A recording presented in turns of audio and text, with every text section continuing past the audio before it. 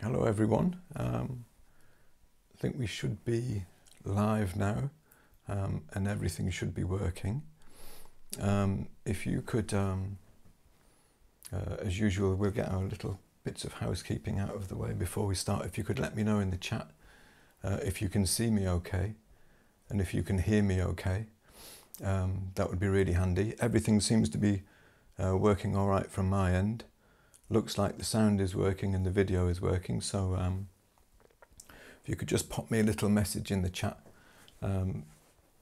Sorry, the cat's rubbing up against one of the camera tripods and I'm a bit concerned he's going to move the palette camera and it's not going to work, but I'm sure it'll be fine. Hello everyone who's just popping into the chat now. Jim, thanks very much, that's great to hear. Glad everything is working. Romy, hi, good to see you. Hi Carl, good to see you too. I hope I haven't missed anybody. I've just been in the chat while we're all kind of getting ready. Looks like everybody can hear and see okay, so it looks like we're working, which is great news. Now I've got to start the webinar today with a bit of a confession, I'm afraid. I'm extremely tired because I've been painting all day, and it was a bit of a struggle today. It was one of those days where, you know, you start out with a plan and you think everything's going to go fine, and then halfway through you think, no, that's just not working. I'm going to scrape it down and I'm going to start again. And I've been painting peaches today. Oh, yeah, this actually. You can see the setup here and the painting here. The light's obviously different because it's nighttime in the UK now. It's like 9 o'clock or something like that. And I've been working by natural light. The window is just over there, so the light between the setup and the painting is slightly different.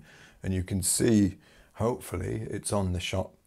I didn't quite get as far as the pattern on the jug, which presents me with a bit of a problem because I like to paint wet into wet, and obviously tomorrow the paint on the jug is going to start to dry. So we're just going to have to see what happens tomorrow when I get to finishing this painting off. And I've been painting peaches quite a lot lately, and whilst I was painting this one today, I thought it would be a really good idea if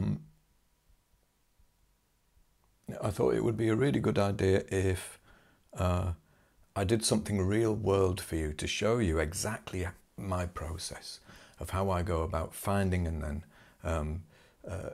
finding the colours that I need and then picking the right tube pigments to make sure that I get those colours right. And this is it's a question that's come up quite a lot on the courses I run, on both the mixing course and on the mastering colour course, which takes you through from mixing to actually painting form. Using colour to paint form is, all of this stuff is great, but how do I know which tube pigments to start working with when I want to match a particular colour? And I must admit it was kind of an oversight for me that I never thought about that, because the thing is with this kind of thing, I've been working with Munsell for quite a few years now, and I have a mental model of it in my head, if you like, that makes it much easier for me to choose the right tube pigments out of the gate when I start to mix a colour. But if you haven't been working with this stuff for very long, or if you haven't worked with it at all, then that mental model isn't there. And I think part of learning colour and learning colour well is developing this kind of mental model of the colour space that you can, the colour gamut, if you like, that you can reach with paint, and how to navigate within it. And I'm not saying that Munsell is the only way to do that. There are artists who don't use it, who paint perfectly successful pictures and have been doing so for hundreds and hundreds of years. What I think is the real strength of Munsell is that it helps you to navigate that colour space much more efficiently and much more quickly, and waste a lot less time and get the colour more accurate. So, you know, I've given the game away. You know I'm going to be talking about Munsell again today, right, as I always do, because we're doing colour, so it's going to be Munsell. So what I'm going to do is I'm going to take this peach here, which is not actually the same one I'm painting. I think it's slightly higher chroma, but it's very similar. And I'm going to use the Munsell book to kind of judge all of these colours. And then I'm going to mix So I'm going to take a selection of colours from this peach and I'm going to mix them. Now this is what I've been doing for the last 2 or 3 days. I think this is my 3rd peach painting recently, because I've become very fascinated with peaches. I'm kind of surprised that I've never really painted them before, because they're so beautiful and the colour is so fascinating, because they have all of these, you know, the fuzz, all of these tiny little hairs which drop the chroma and change the colour, and it makes them quite tricky to judge those. It makes it quite tricky to judge those colours accurately, and this is, with something like this, is where Munsell really helps. So what I'm going to do is I'm going to switch over onto the palette camera, and I'll just get in and start mixing. Now, what I'm going to try and do this time is to keep an eye on the chat every now and again. So if you have any questions as I'm going along, just pop them in the chat, and I'll try and do this one as a little bit more interactive, because basically I'm just going to be mixing colours. So if there's anything that you don't get whilst I'm explaining it, just pipe up in the chat, type a quick message, hopefully I'll catch it, and I'll explain it as I'm going along. And what I'm going to try and do is explain my thought process and why I'm choosing each of the colours that I choose, relating it back to Munsell and hue and value and chroma. I'll go through a quick explanation of that. I imagine that most of the people who are here have been on one of these before, have seen my blog posts about Munsell, so we'll have some idea of what hue, value and chroma are. But just in case there's anyone here who hasn't come across it before, I'll do a quick explanation of that as well, I think. Let's get over to the palette and start doing some mixing. I'm going to switch over to the other camera now.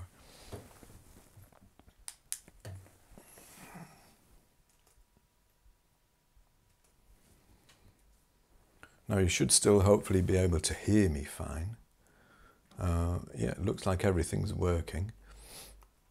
And as far as I can see, we've got a reasonable shot of the palette there. So let me just check that. Yeah, it looks okay. I think this should do.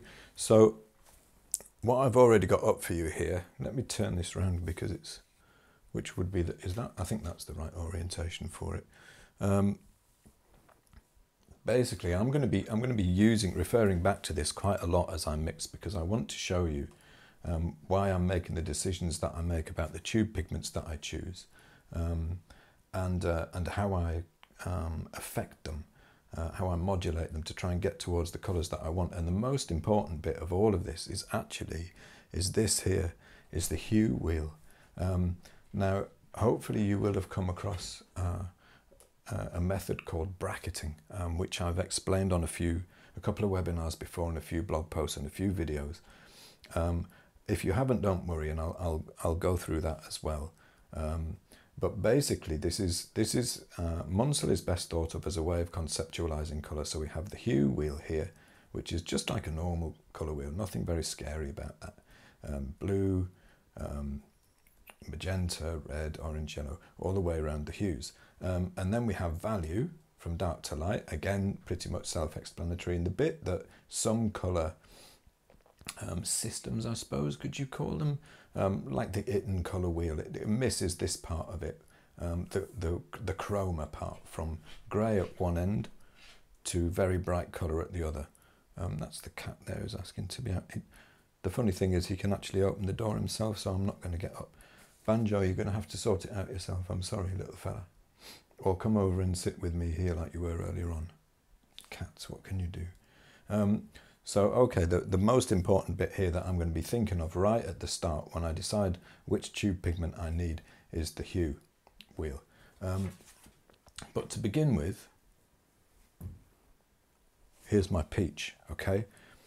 So let me get a couple of the pages out of the Munsell big book here, and we'll start seeing if we can find some of these colours. Now, as I say, if you don't have the Munsell book, you can actually do this same process fine, and I've got a couple of videos out there. When I send out the email with the replay, oh, Michelle, hi. Michelle from New Zealand just popped into the chat. Hi, sorry I missed you there. Oh, and Laurie has a question. Would different people who use Munsell use the same pigments to mix the same Munsell colour? Laurie, that is such a good question. Now, the whole point of Munsell is that you are not dependent on any particular tube pigment. For the very highest chroma colours, the brightest colours, the most intense, you have very few choices on what pigments you can use. And some of them are quite hard to reach, you know. And you have to use good quality paint, and some manufacturers, some colours will be higher chroma than others, you know. But for mid chroma and low chroma colours, there's often a lot of different ways that you can get to a target colour, you know, a colour that you want to mix. So the advantage of Munsell is that it actually doesn't matter, and of the method that I'm going to show you, the way of using Munsell in order to conceptualise colour when you're mixing. It actually doesn't matter what tube pigments you're using, as long as you have a wide enough gamut within your tube pigments to mix the colour that you need. So anyone can, you can use Winsor & Newton, and I can use Michael Hardin or Gamblin or whatever, different colours, and we can mix them using different tube pigments and still end up with the same colour. That's one of the many beauties, I think, of Munsell. So let's start. I mean, having a look at this peach here, we've got some very, I think, close to grey, quite low value, very reddish sort of colour here. We've got some fairly brighter than the other side, yellow oranges, and we've got some yellows here. Now, one of the things that amazed me, and still amazes me actually, about Munsell, what Munsell has shown me about colour, is that a lot of the colours that we see are much, much lower chroma, i.e. closer to grey, than you might think.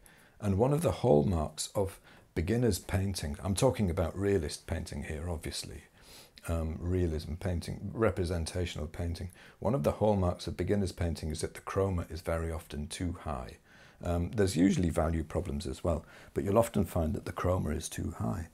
So let's have a look. Say I've got, now this is one of the pages from the Munsell Big Book.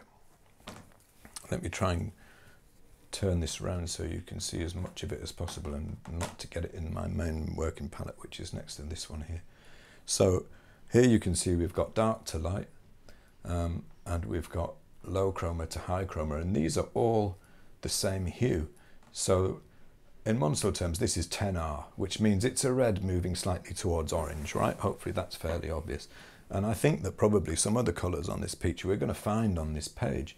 Now it's interesting, you might think, well, people would often start to mix a colour and they might end up mixing something around here or around here, you know, for, oh, that beautiful orange of the peach, you know, you pick out that colour and you find, well, actually, you know, that colour is way, way brighter than the actual colour of the peach. So let's try something much lower in chroma. There's a couple missing, by the way, because I've got them on my palette already, because I'm painting peaches at the moment.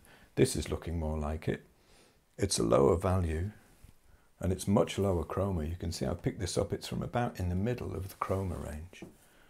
And we're fairly close, I think, to some of the colours there. And you can use one of these, a little colour checker. If you have the Munsell chips, you can get really close to judging a colour. I suspect that this one is a little too red, and we want to go a little more orange. But in terms of the chroma and the value, it's extremely close. So if I went to the next page in the book, which is this one, 2.5 YR, which basically means all we've done is, by picking up this page, is we've just gone a little way round the hue wheel in this direction from red towards orange. Okay, it's a little more orange, and I can pick up the same chip. The value is 4, which is quite low. It's quite low down the value range, and the chroma is 8. Let's pick up the same one from here.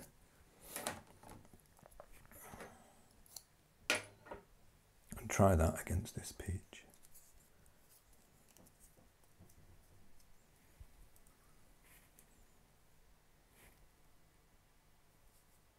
And you know what? It's close, but I think it's probably a bit too orange.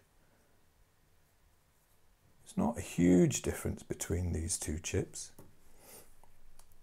One is slightly more red and one is slightly more orange, and I think the actual colour of some areas of this peach is probably closer to the red one, but it's somewhere in between the two. So let's clag both of those colours down now. I'm going to pick a few colours out that I'm going to match, and I'm going to show you how I'll choose the pigments that I'm going to use. So let's try this bit of the peach, right? This is interesting. Let me just check the chat quickly. Okay, we're all right. No new questions yet. This bit of the peach is obviously much darker, and it's more red, and it's closer towards grey. So let's see if we can find something that's going to be fairly close to that. Oh no, here I've got caught out because I've got the next one round. So now I'm moving back round the hue wheel round this way, from orange back towards red. And I've actually lost these 3 chips here, but I reckon the value, let's see if the value might be around, that one I've already got out. The value might be around here. Actually, that's about right for the value.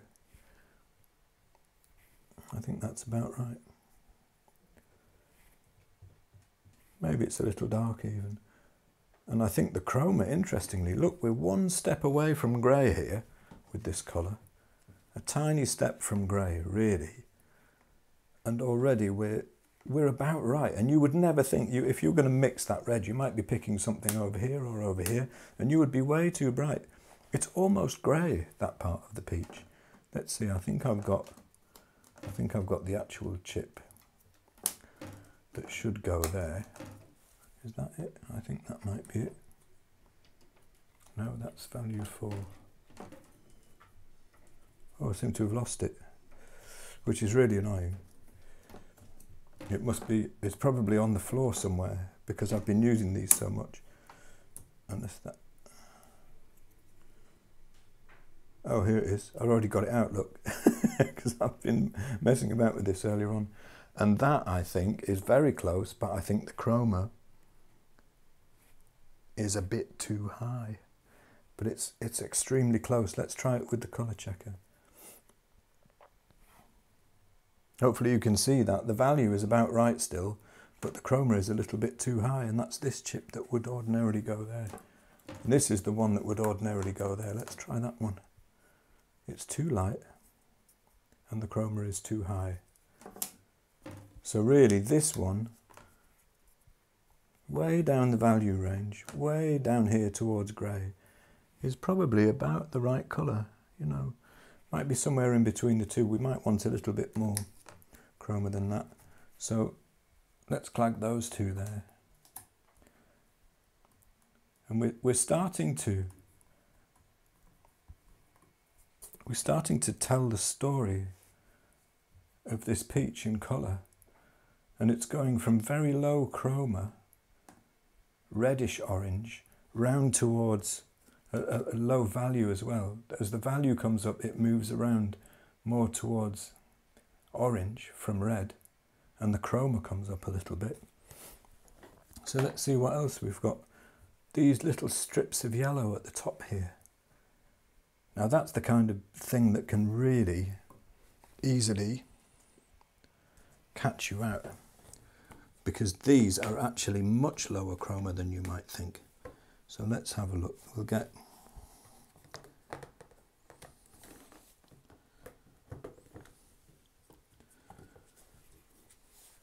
so the page I've got here, this is 10YR. So now we're moving around the hue wheel back over this way, round from orange towards yellow.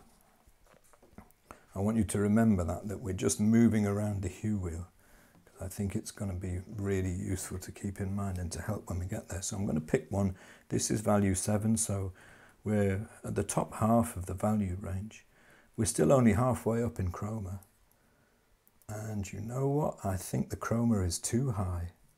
What do you think? The chip looks brighter, right? The hue is wrong as well, I know, but we'll look at that. And the value is too high. So let's go down here. Yeah, that's about it. In terms of, I think the value is about right.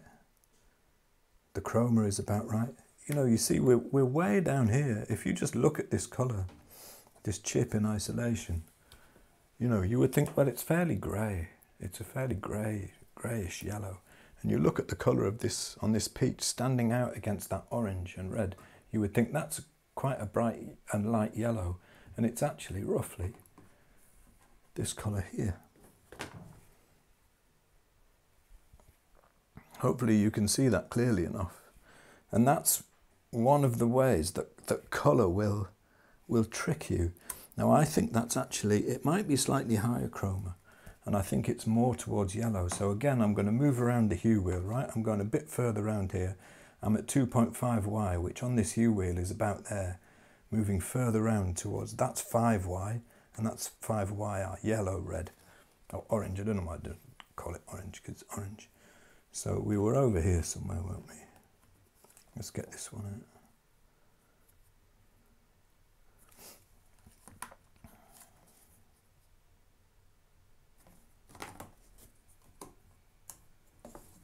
I've got a slightly higher value one there. Let's try this one. No, the hue is wrong. The hue has gone too yellow, I think. Maybe that one.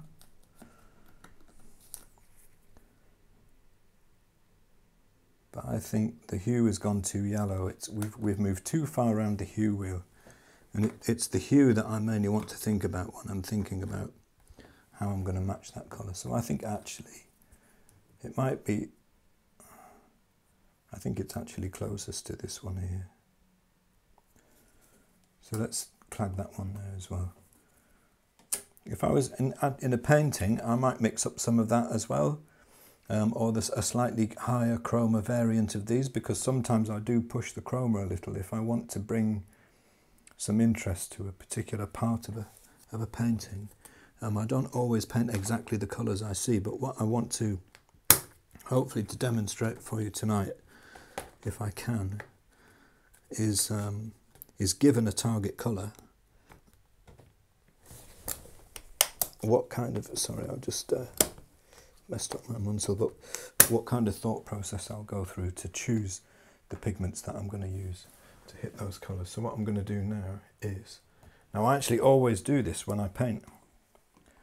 If you don't have the Munsell book, you can still do this.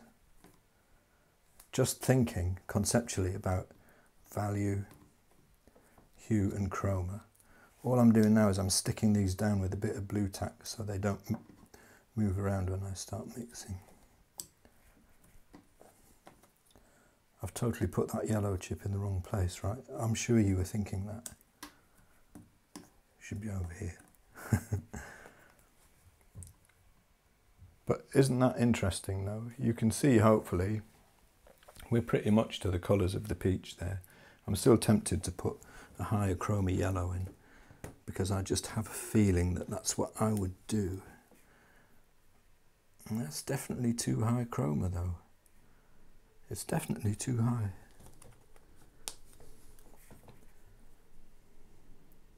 And that's about right. Maybe we'll do another one as well, but we'll see. I don't want to. What I want to get across to you is not recipes for particular paints, for particular colours. What I want to get across to you is a thought process, is an approach to mixing. But hopefully you can see that what we're starting to get here is an outline of the colour story of this peach, just in terms of local colour. Now obviously if we were actually going to be modelling the form and painting this peach, we would need some darker colours here. And an interesting thing about peaches that I've learned over the last couple of days painting them, last few days, is that they achieve their highest chroma in the shadow, because the little hairs don't affect your perception of the colour. So most objects are lower chroma in the shadow than they are in the lights, but not so peaches. Okay, so let's pick one of these and we'll have a go at mixing. Enough chattering, right? Let's get the paints out. What does the number before the colour mean? The number just means the hue. Jim has just asked, what does the number before the colour mean? So this is 5R, okay? Which means, if you in Munsell terms, the 5 just means 5 is in the middle of red, so that's a middle red. That's 5YR, so that's a middle yellow, red, orange. That's 5Y, so that's like a middle yellow. Now, in the big Munsell book, between each of these hues is 3 other pages. So that's like 1, and then it would be 1 1/4, 1 1/2, 1 3/4, and then round to this one at 2, right? So you would have 5R, then it would go to 7.5R, I think, if I remember right how it works. And then it would go to 10R, and then it would go to 2.5YR, then 5YR, which we have here, and so on round. So then that would go to, it would be 5YR, it would be 7.5YR, 10YR, which we just had out, and then 2.5Y, and then 5Y, and they go around like that. I remember when I first came across Munsell and I saw the Munsell notation, and I was like, what is that? I just can't be dealing with, you know, I'm used to tube pigments, burnt umber, and, you know, all the rose madder deep and Naples yellow, and all of these lovely terms for colours, nice romantic colours. But actually these are incredibly useful, because if you say 5YR to me, and if you say the value is 6 and the chroma is 8, I know exactly what colour you're talking about, you know. So it's very useful from that point of view. But anyway, hopefully that's answered the question, Jim. Let me know if it didn't. So this one, I'll just tell you out of interest what this one is. It's 7.5R, 3, 4. Now the 3 is the value, so it's low value, and the 4 is the chroma, so it's low chroma. So I want a colour, and I want to pick some tube pigments which are going to help me get close to that. And the way that I'll think about this is I'm going to bracket the hue. So it's not there, it's slightly around this way in terms of hue. The first thing I think about is the hue, and where is it on the hue wheel? And it's just past this, going around this way. So it's a red, but it's a slightly orangey red. Now what do I have that I could think of as a slightly orangey red? I want to be thinking about the value a bit too, obviously, because you know, if I pick something like, say, let's get some paints out and we can talk about them. Oh, one of my favourites, look at this. Michael Harding Naphthol red, incredibly high chroma, an orange red, you know, probably in about the right hue area, but in terms of the value, it's plainly too high, so I'm not going to be able to use that to mix that colour unless I bring something else that's much darker in with it as well. And the chroma of this I know is incredibly high, and I don't need this. This is like, you know, driving a Ferrari to the shops trying to mix that colour there. I just don't need it. You know, I can get there with something much less powerful than that. So let's say, you know, burnt umber. That's an orange yellow. In hue terms, that's about over here, you know. Burnt sienna, that's an orange yellow. So in hue terms, these two colours, they're low value, so they're, you know, they're going to help me get there, and they're about over here. Now I know I want to be over there, so I know I'm going to need to have something which is more on the red side to go with those, which is going to help me pull it round. Now I could, interestingly, actually, let's do it. Just out of interest, I'll do it, because normally perhaps I would choose a red, you know, and I would bring it down to the value with something. But let's go pull it further round. I'll go round towards magenta, right? Because what I'm after is something about here. So I could use a colour over here and a colour over here and get somewhere close. Let's see what happens. What else have I got in my paint box? Permanent magenta. This is going to be interesting. So I'm going to use burnt sienna. I don't need this one. I don't think burnt umber is going to, by the time I bring that all the way up to that value, it will have lost too much chroma. But let's have burnt sienna. I'll put them over here at the side.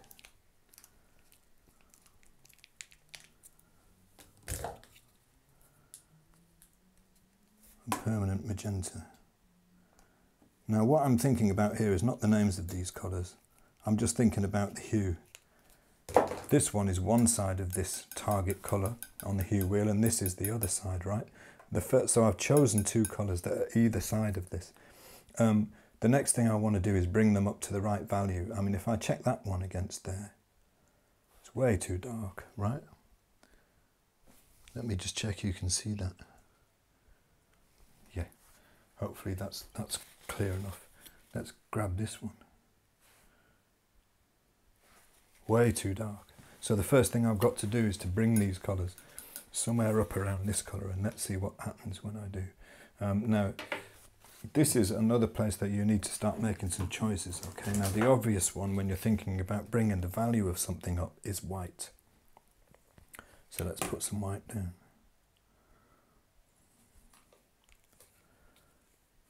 This is titanium white, which I use a lot for I use it almost entirely for mixing. I think there are lots of good reasons for using lead white if you like it for the handling and stuff like that. Excuse me, but I tend to use titanium. Other choices, anything lighter than this I can use to raise the value. I could use permanent orange, right? Because that is a lighter value than that. So I could use that to raise the value of any of these, but I'd also be putting in an awful lot of chroma. This is Michael Harding, permanent orange. Oof, that's the Ferrari, you know. I'll stick it out because I might use it. The other most common one you're likely to choose if you're in that end of the hue wheel is cadmium yellow. This is Michael Harding cadmium yellow. It's much more round towards yellow than, say, Winsor & Newton cadmium yellow, which is more of an orange. But let's go through the steps, right? First, I'm going to bring some burnt sienna up to the value of this. Doesn't need to go all that far. And we'll start off with white and see what happens.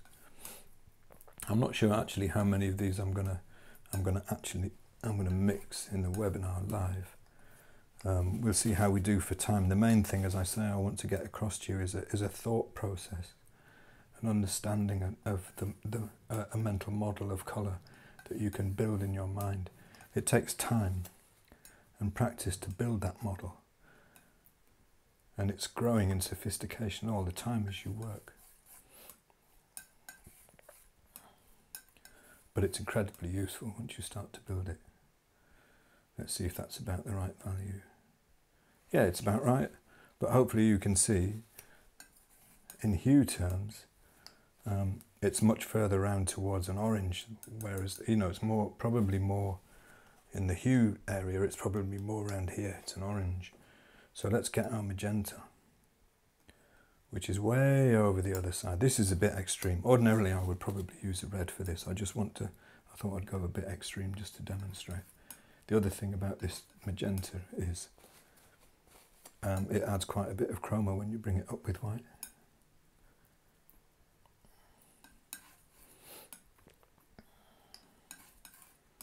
Maybe I should do two versions of this, one with the magenta and one with the red. If I was mixing a high chroma colour, I wouldn't move this far away from that colour in hue terms because I would lose too much chroma. I think that's too dark still.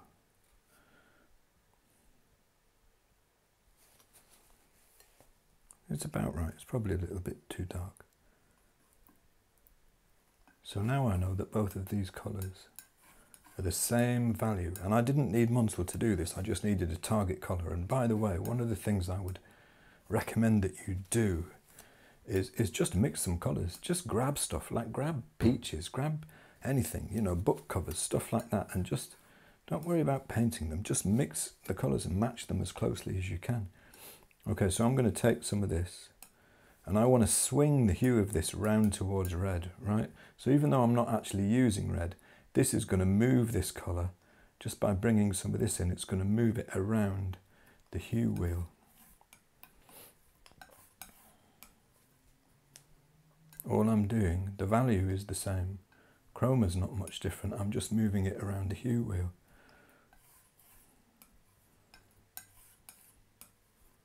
You see, so just to explain again with the Munsell wheel, I'm about round here with burnt sienna. Obviously it's much darker and it's much lower value. And I want to be somewhere over here, so I can pull it round with something over here. So by bringing some of that into that, I'm pulling it round here. And I can do this with, with a magenta because the chroma is fairly low. needs to go further.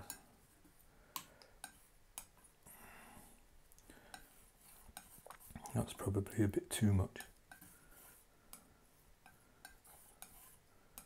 Let's see what we get.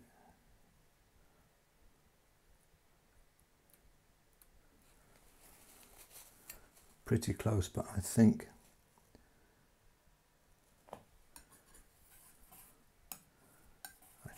I'm not going to quite hit it with this mix. I think I've gone too magenta-y.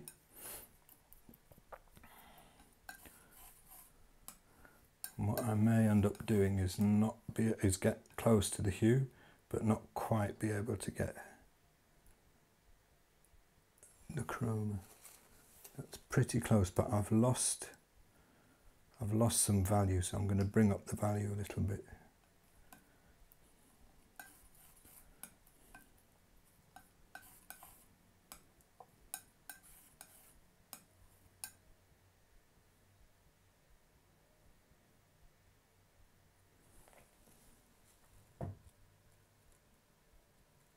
Close again, but I'm really close, but I've dropped chroma.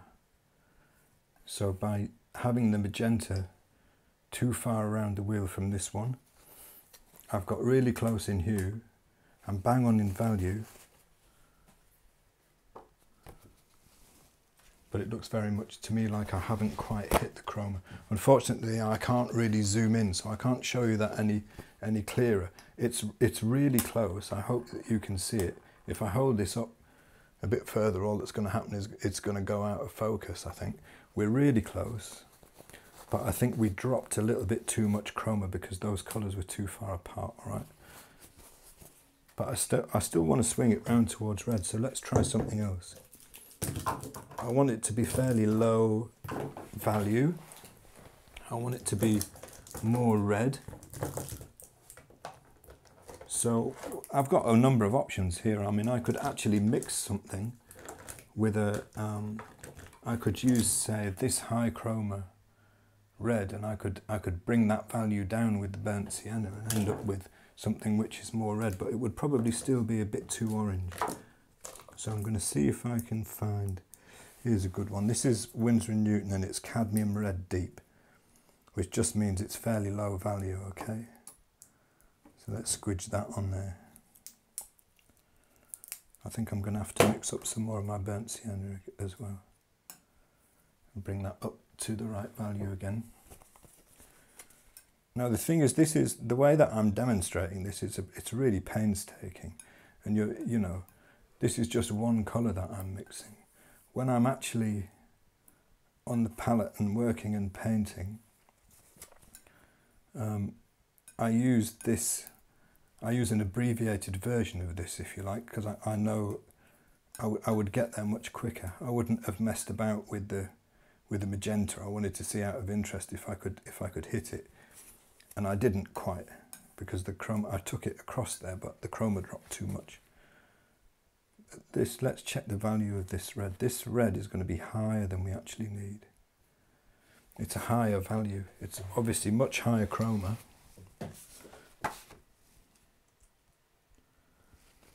But it's also a higher value. Oh, I've got a question. Not sure if a couple of questions. Not sure if you mentioned this already, but does this apply to watercolour as well as oil? I don't paint watercolour. I think some of it will apply, but the problem is that watercolour is transparent, and this method is really for opaque paint. I think broadly speaking, some of the concepts will apply, but this method won't work with watercolour because I think the pigments will behave very differently in that case. So anyway, I need to bring the value of this down a little bit. Okay, so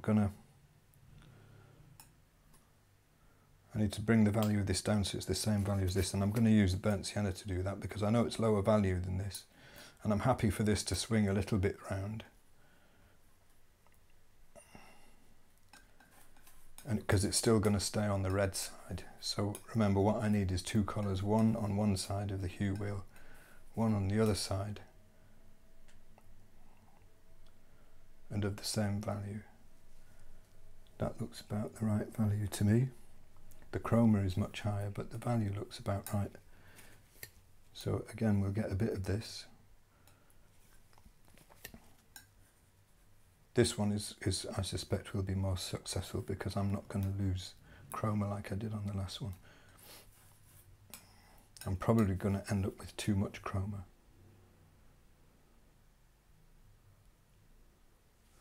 Yeah, I think the hue is about right. It's maybe a little bit orangey still. Bring a bit more red in. I'm going to have to drop the chroma of that one. Now I could actually, what I can probably do, now that I'm in this position, there's two ways I can drop the chroma. Let me show you this. I'm going to show you a quick and dirty version of this. You can do it with a grey. This is not actually a neutral that I'm going to mix here because it's black and white, which is not strictly a neutral. Neutrals are, this is more blue in terms of hue. Get it to about the right value.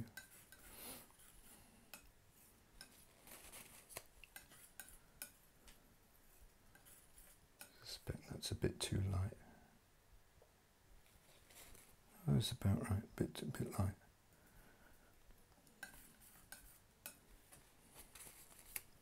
Take some of that. Bring the value down with a little bit of that.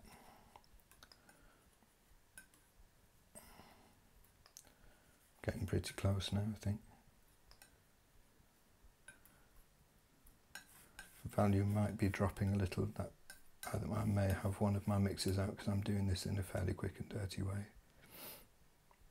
Oh, actually, I'm still too. Yeah, the value's gone down a bit, and I think I'm might be too orange still.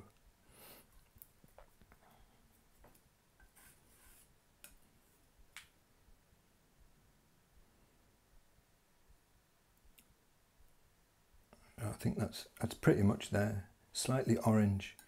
I know it's kind of difficult. You need to be in the room with me to be able to zoom your face right up to that chip to see the match. I'm bringing it a little bit more red back into it now, and we pretty much nailed the colour there. And that's that's one of the colours of this peach. So this one didn't work out so well. Because I pulled it a little bit too far. The hue of this colour was too far around the hue wheel. It was too far away, so it's kind of like when I mix between those, it kind of goes straight across there, and I didn't get as much chroma as I needed. So I did need something that was just a little bit this side. But so if I wanted to mix this colour here, this kind of low chroma, orangey red, basically I'd be using burnt sienna, which I would bring up with white, which gives me this colour here. Then I'd be using cadmium red deep, which I brought down to the right value, again with burnt sienna. So I've hit it with 3 colours, but the chroma was high, so then I dropped the chroma. The other thing I could probably get away with if I wanted to drop the chroma of that, it will swing the hue a little as well, is to use a bit of that mix. And that will probably get me really close because it went a little bit too far around towards magenta anyway. Just to show you that there are different ways to reach the same colour. That should be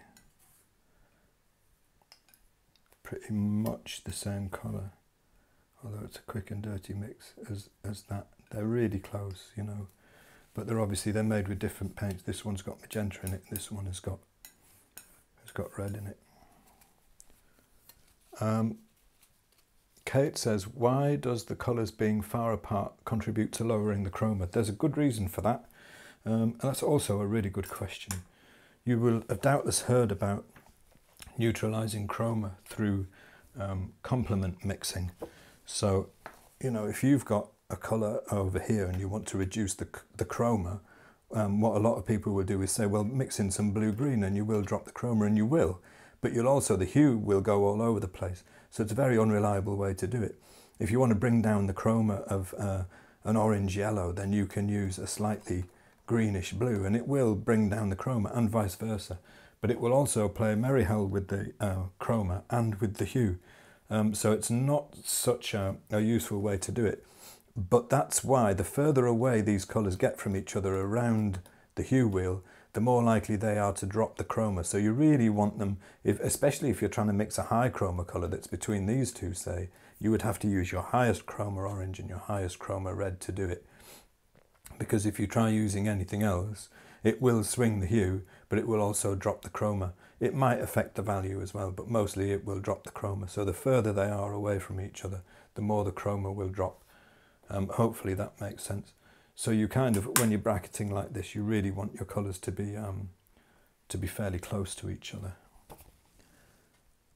Are low chroma colours easier to mix than high chroma colours? Yes, they absolutely are. And it's mostly because there's a lot of different ways that you can achieve them. Mixing high chroma colours is hard because your tube pigments might not go, the chroma might not go high enough for you to mix them, for one thing. On the colour course, the colour mixing course that I run, you can get a couple of the colours. What we do is one of the exercises is to try and mix all of these colours. You know, actually I think we only do those on this side of the wheel, but a couple of people have done all of them, and some of them are very difficult to get. The red is difficult to get right up there, the yellow is difficult to get right.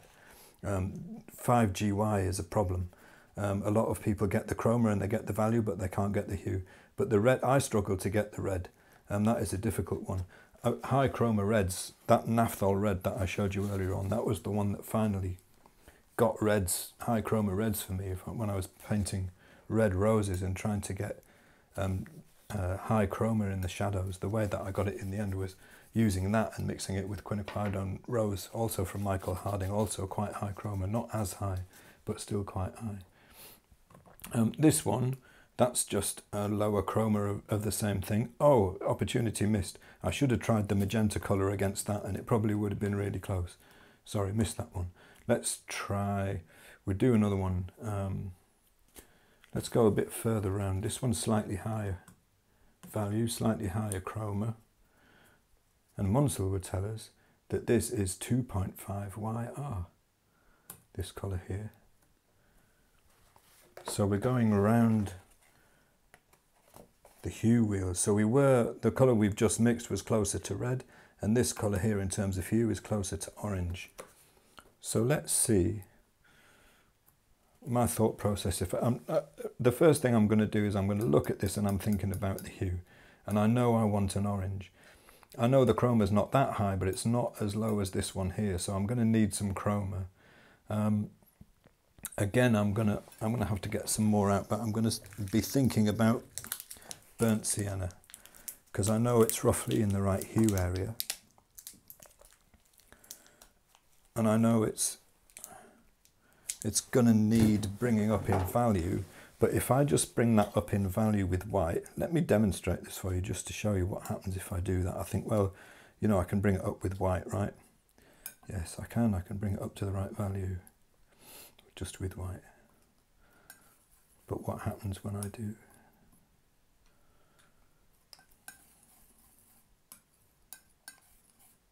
I lose a lot of chroma. I mean, that's nowhere near the chroma. It's much, much grayer. So I've got a bit of a problem there. I could still use that, and I would need to mix in something else which is going to bring the chroma up. But I'd be actually much better off bringing the value of this burnt sienna up with something of a higher chroma. So I want a higher chroma and I want a higher value, right? But I still want it to be an orange. So I'm going to go here. And what I sometimes do is I'll bring up a colour so far in value. I've got a bit too much sienna there, really. Mostly because I don't want to be wasting too much of my expensive orange. I'll bring a colour up so far in value with a high chroma colour, and then you can sometimes bring it the rest of the way with white if you've overshot the chroma. And let me get some more permanent orange out. I'm going to have to get a new tube of this anyway soon. I've been going through a lot of this with the peaches actually. Let's see what it takes to bring it up to the right value.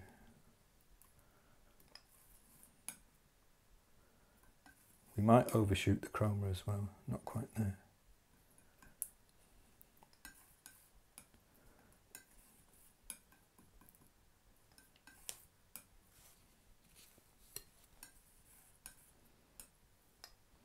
Now the orange isn't going to bring it much higher in value now. Or at least because I'm getting closer to the value of the orange, I'm going to have to put more and more orange in. And this is looking a bit too red to me as well. So let's bring it up some more with yellow. I want to keep the chroma. I don't want to lose too much chroma. Let's see what happens if I bring some yellow into it. I've overshot the chroma by a long way. Well, by a sizable amount. So the cat is requiring my attention. Hello, little fella.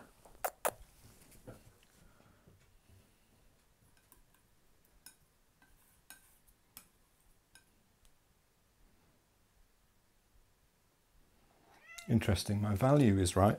I suspect that my hue is right, but my chroma is low.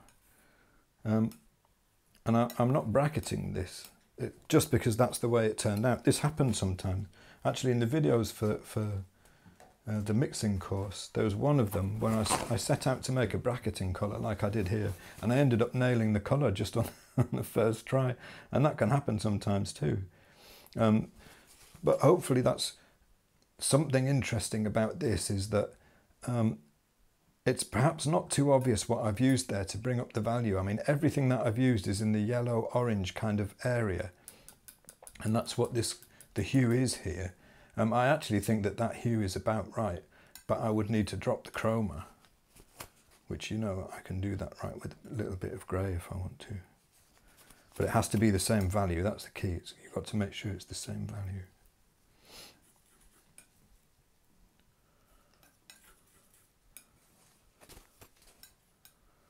And actually something that's worth pointing out is that what you don't see me do when I think the palette probably goes, the palette knife goes off camera when I do that, but in between, before I pick any colour up from over here, I always wipe my knife so that I don't pollute the colours, you know.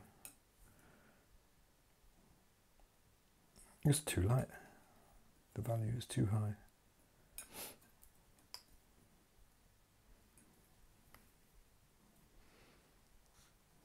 Oh, a couple of questions.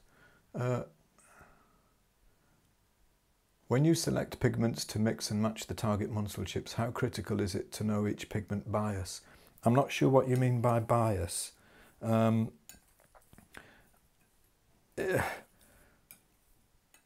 I really don't know what you mean by bias, I'm afraid, so I find that a difficult question to answer. All I need to know is that's about the right value. All I need to know is the hue in relation to the colour that I'm after, and then I need to think about the value and what I need to bring it up or down to get close to what I want. Let's bring a little bit of this out.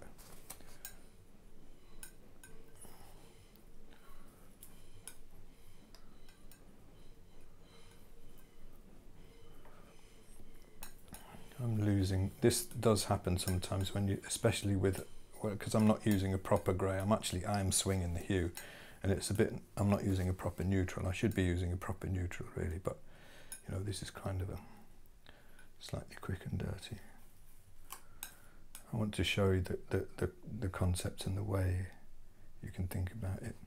I've actually dropped too much chroma. So let's bring a bit of that back.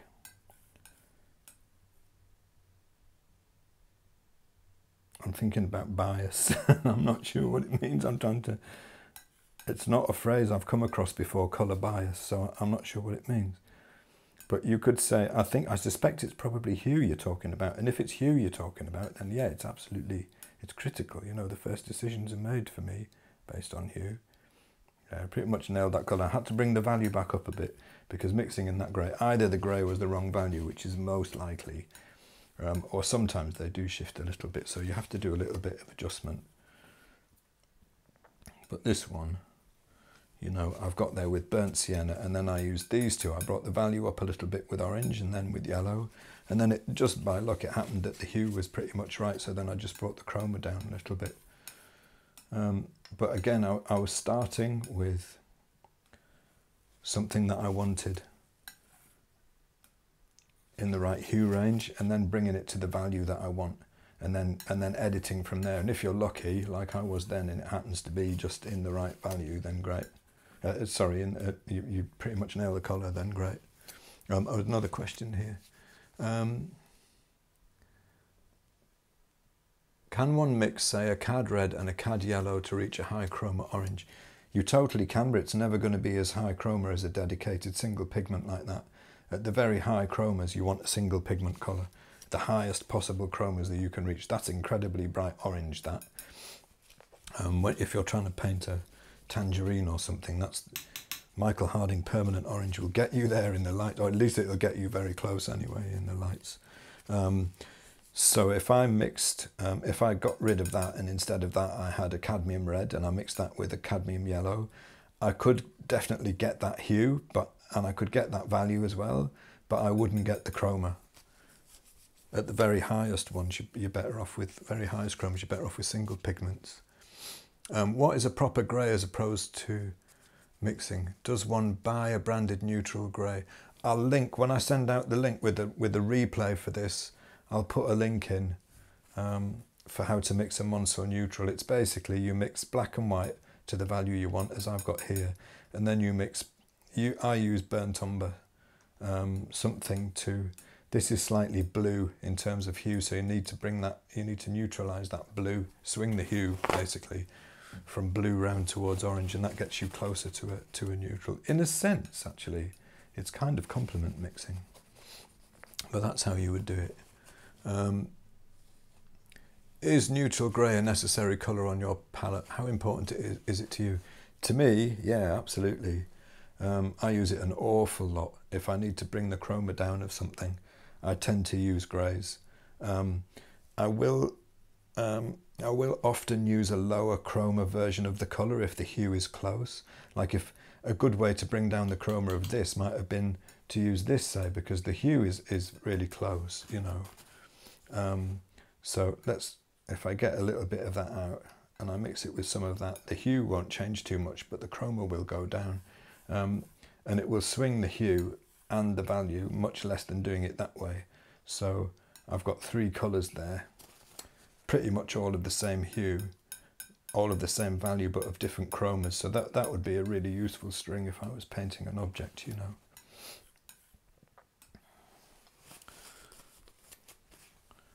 Let's have a go at one more. We'll do one more, right? I'll do the yellow one.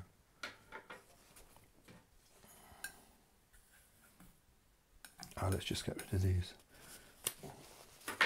You can go through a lot of paint, you know, just mixing colours like this.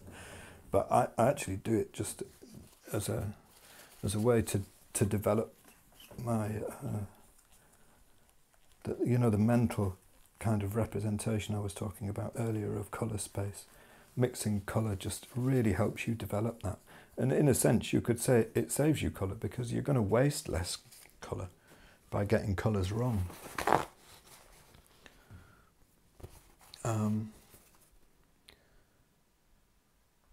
A question here, been working through the Monceau student book, mixing all sorts of colours. Brilliant, good for you. Often I think I've gotten to a place where I've missed my target and it seems like I'll never get the colour I'm after, so I start again. Is that a normal part of the learning process? Yeah, totally. I'm trying to show you my thought process here, but it's like, how can I explain this? I don't consider myself an absolute master of colour mixing, but I know that I'm an awful lot better at it than I used to be.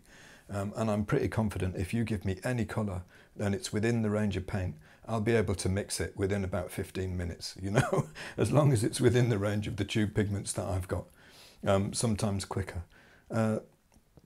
It's because I've over years of working with this way of looking at colour with these 3 aspects of colour, hue, value and chroma. I've built up a mental model of, I have knowledge about all of my tube pigments. I know roughly where they are on the value scale. I know roughly where they are in the hue scale, so it becomes quicker for me to mix. There's a really interesting book called Peak by Anders Ericsson, and it's about practicing.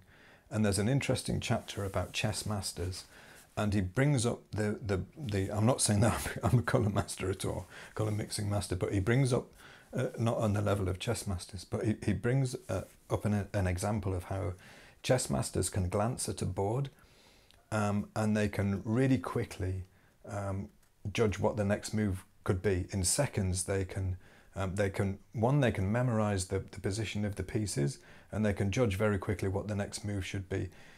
If you show them, and people used to think it was because they had incredible memories, right? So you could show someone a chessboard, and if they were a novice, you take the chessboard away and give them a blank board and with no pieces on it, and ask them to replace all of the pieces. A novice couldn't do it, but a chess master could do it. But here's the key. The chess master could only do it if it was an actual game. If the pieces are placed randomly, a chess master is no better at doing it than a novice. It's not memory, it's because they've got a mental representation of all the different moves and all the ways that things can go in chess. So they look at a chessboard and they see a bunch of moves, you know, they see a position. Everything makes sense to them because they have all of this background knowledge.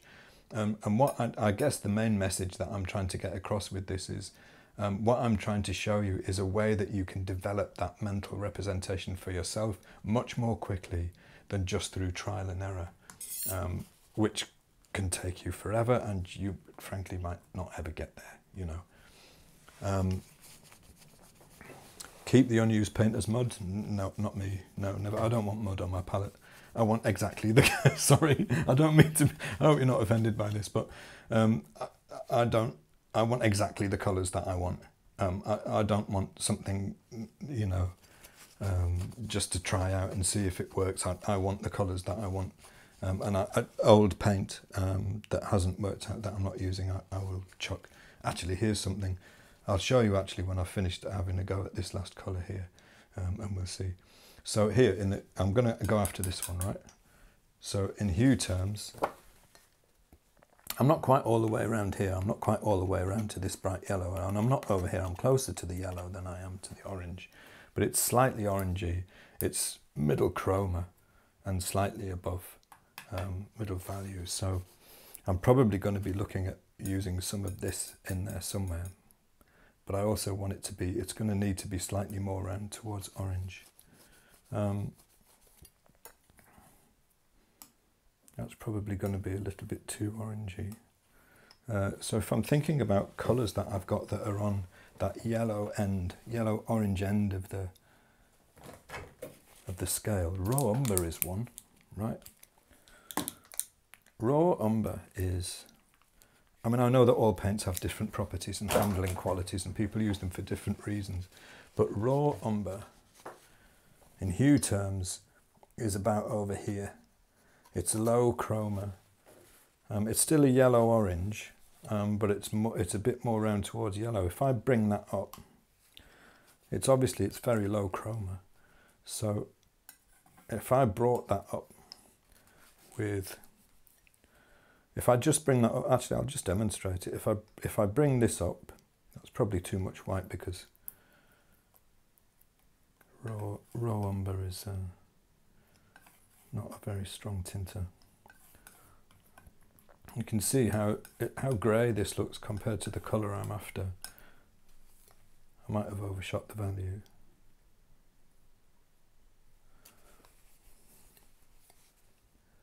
I think the value is a little low still actually, but you can see, you know, if I raw umber is probably about the right hue, but if I bring it, I've got to bring it so far up the value range. If I bring it up with white, I've just lost way too much chroma. I can't get there with that colour. It's still a little bit too dark, but I can't get there with that colour. So let's try something else, right?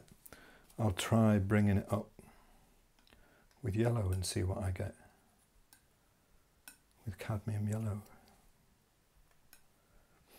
Again, what I'm trying to get across is a thought process, you know.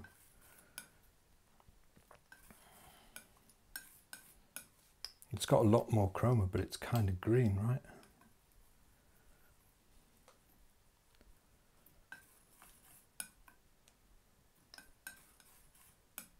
So it's kind of gone,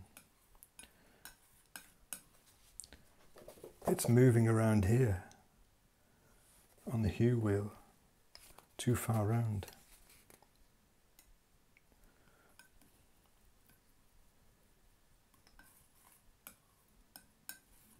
The value is still too low, and I'm going to bring it up quickly with a bit of white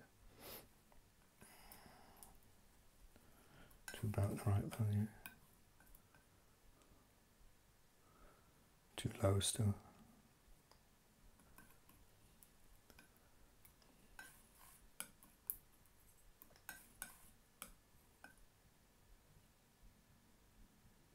It's about the right value now, but it's way too green, right?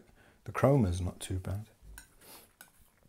So if I'm over here in hue terms, and I want to be about here, then I need something around here. So I want an orange. I don't want to lose too much chroma. If I can start with something like, I mean, if I put that in it, it's probably about the right value, but in terms of, it's maybe a bit dark. I'd actually, for interest's sake, let's try that. It's really high chroma, right? It's way too high. But I'm probably going to have to, in value terms, it's too low. High chroma colours are quite hard to judge the value on. It's easy to get confused between chroma and value. I mean, that's like, you know, it's positively lurid compared to the colour I'm after. That's probably about the right value. So let's just see, for interest's sake, if I could take a little bit of this greenish colour, a little bit of this really high chroma orange, and see how far I can swing the hue and what happens. For a start, I've got that. The chroma is going to end up way too high, but I've got the value wrong, I think. It's really hard to judge value on high chroma colours.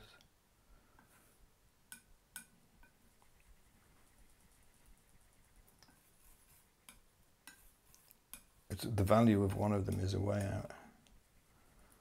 And I've probably gone too orange. I think it's the value of that one. But it looks like I'm in the right hue range now. But my value is way too low. I think it's probably this one. I haven't really judged it properly. Bringing it up to value, I can see that the hue is too orange. Again, all I'm doing is, it doesn't really matter what, if it's a mid chroma colour, it's not a really high chroma colour. There are lots of different ways of getting there, and you can just pull a colour around in the colour space until you get it where it needs to go. That's about the right value. But everything that you do affects it in one way or the other. But the main thing I think to keep in mind is to make sure that your value is right. I'm actually going to run out of that yellow before I get close enough to this one. I think my value is still dropping. The chroma is too high. The hue is too far towards orange. It's incredibly powerful, this orange I've got over here. I've used up all of that. Let's get a little bit more of that together so I can... It's effectively, I mean, what I'm doing really is I'm playing with those three elements of colour. Mostly I'm playing with hue, but a little bit with chroma as well. And I'm trying to make sure that given a target colour, that I keep my value constant.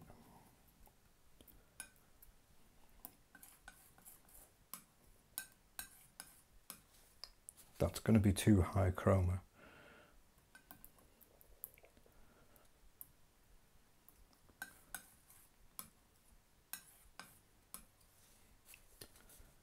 But high chroma colours swing the hue more strongly. I think the value is about right. So I'm going to try and swing the hue back towards yellow. So I'm in the right hue range. given myself a kind of a difficult challenge here because I've used that very high chroma orange. If I was actually mixing this and I was doing a painting, I'd be more likely to start with burnt sienna because I know I want orange, and then bring the value up with the orange and then some white. So I don't lose the orange, so I don't lose too much chroma, and then the white to bring the value up the rest of the way. But this is kind of an interesting experiment to see if I can do it with a very high chroma. We're actually really close now. We're really close to the colour, but our chroma is a bit too high. And actually, I have something very useful that I can use here. Let's just make sure that I'm not going to spoil the value. I'm running out of space here for my little colour dabs. I'm going to have to wipe this chip off.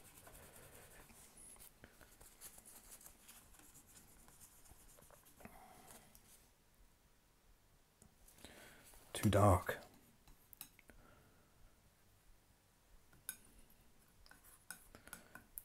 So I know I'm about right. This colour, it's about right, I think, in hue. But the chroma is too high. The value is right. That's about right, but the chroma is too high. So raw umber, this is raw umber and white, remember? Raw umber and white is about in the same hue area as this, just much lower chroma. Oops, sorry, just knocked the mic. Hopefully it's still working all right. So if I take a little bit of this colour, which is what I've got here, too high chroma, bring in a little bit of this. It's like a much lower chroma version of the same colour.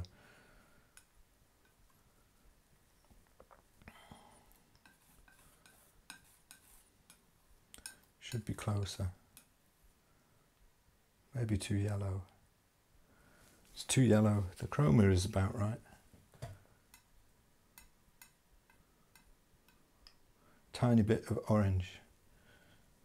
Swing the chroma, swing the hue, sorry, back towards orange.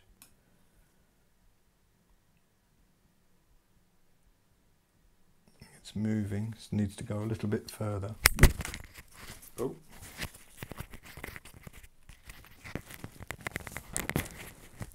Apologies, I actually knocked the mic off then.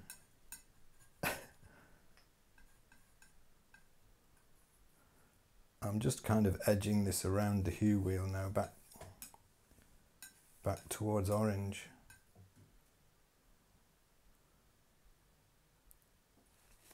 My value is too low, so I'm going to bring it up, and I'm not going to bring it up with anything high chroma because I can see already that the chroma is probably a little high too, so I'll put a little bit of white in it to bring the value up to where it should be, because I don't want to add chroma. This will actually drop a bit of chroma. I think I'm there. Yeah.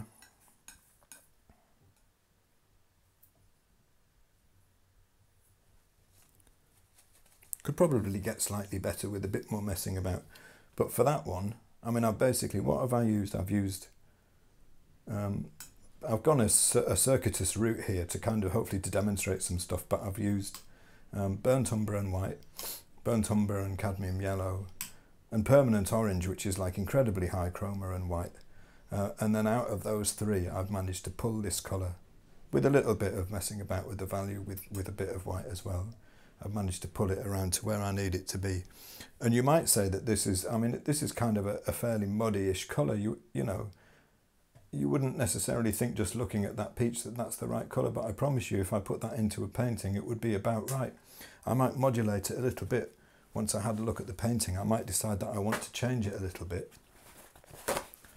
But I know that I've got something like the right colour. And let me show you this just quickly. Now I've got this painting on the easel at the moment that you hopefully could see enough of earlier on. This is the palette that I've been working with today. So I've got a lot of these. I've got all my orange and yellow low chroma colours around here. This is black over here. This is a different peach, so the colours are slightly different, but they're still very similar. And I'm using magenta, and I'm using I've got permanent red here, I've got a little bit of higher chroma red, orange and yellow, and I've mixed these colours here, around here, and I've actually used, these are the colours that I've used to paint the peach, but they're still all very low chroma. These colours are actually lower chroma than the ones we were just mixing there. And what I sometimes do when I paint is I pre-mix all of these colours. For this one I didn't, I did a lot of it on the fly. These colours here are the colours of the jug. And in some places where there's reflected light from the peach, these colours actually go as high chroma as the colours of the peach themselves. But hopefully you can see that when I'm actually, I mean, it depends. Sometimes I'm really controlled, and sometimes I'm a little bit more on the fly like this. And you know, like I said earlier on, I ran into some trouble with this painting, and it took me longer than I thought it was going to take to do it. Let me switch back to the main camera.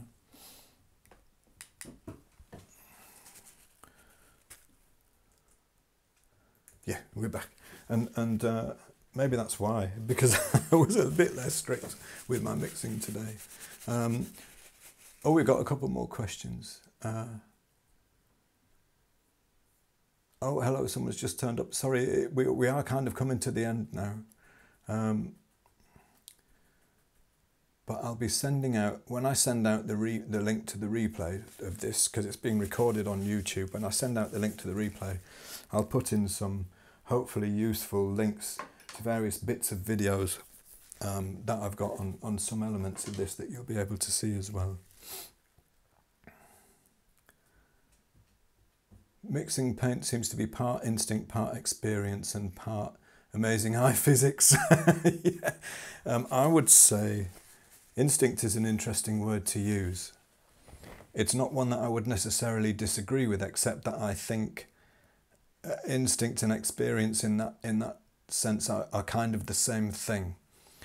You can arrive at a conclusion more quickly if you have great depth of experience in any particular field. If you're a novice at it, it's probably going to take you longer to arrive at the place you want to be. And a lot of that mental processing that happens may not be conscious, because it's thought patterns that you're so used to, they don't really get into your conscious mind. You just think, yeah, burnt sienna, and I want some of that, I want to bring it up with this, don't drop the chroma, so I won't use this, I'll use that. You know, a lot of that can happen.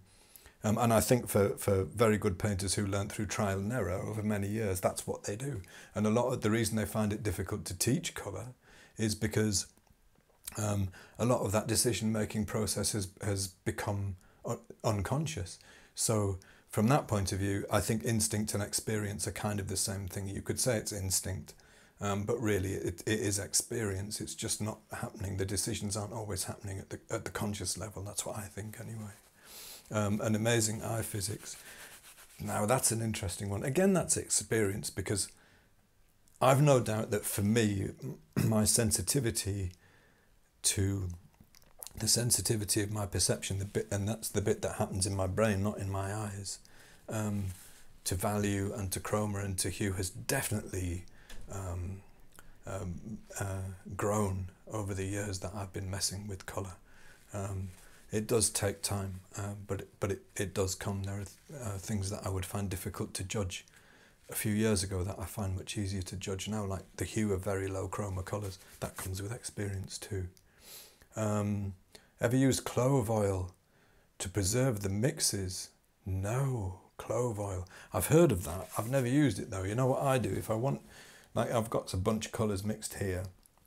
I'm going to be doing some more painting on this tomorrow. And, you know, on this palette here, oh, just stuck my finger in the paint. On this palette here, I've got some colours mixed for the jog, and I'm going to need them tomorrow because I've got to do the pattern, and I like to paint wet into wet. Otherwise, my edges will be hard and they won't look right.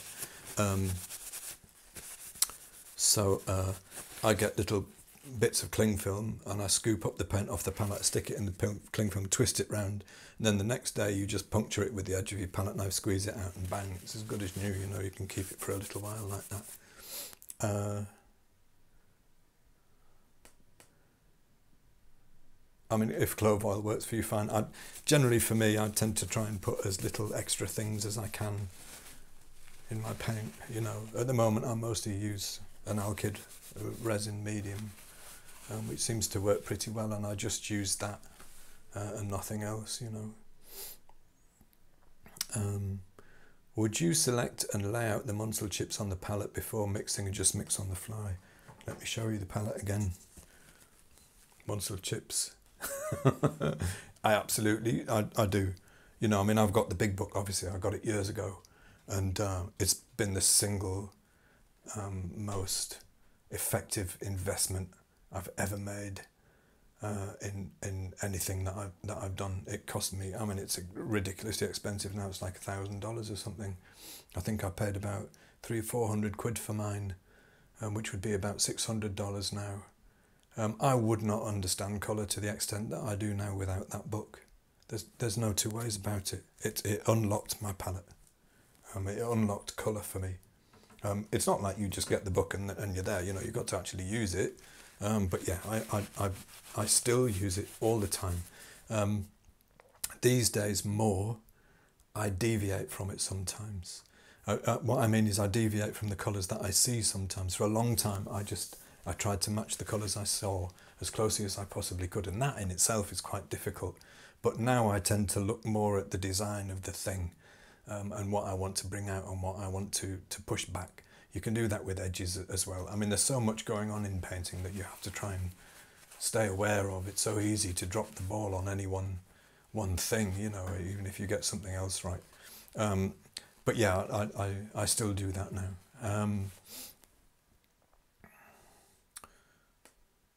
Is speed important to you in painting? What an interesting question.